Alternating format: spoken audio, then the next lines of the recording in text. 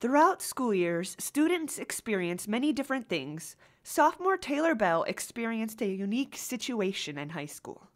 A couple people thought it would be funny to shove me in a trash can and push me around the hallways. Junior Jared Becker also experienced bullying. In high school, I was verbally bullied numerous occasions, and then online I was also cyberbullied. And honestly, to this day, it still affects me. Waldorf College has policies against bullying, but there are no specific regulations in the handbook against cyberbullying, which could take many forms and can be seen on pages such as these. Doesn't matter what it is, cyberbullying, harassment when it comes to gender and or sexuality. I think all bullying should be treated the same. There's no reason one should be considered more harmful than another.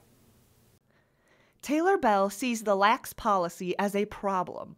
When you're hiding behind the internet or cell phones, it's a lot easier to say things that are a lot more cruel than it is to say to somebody's face. Jared Becker knows that scars can last forever. Some of the scars that aren't seen hurt more than the ones that are physically seen. Courtney Chaffee, Wall TV News.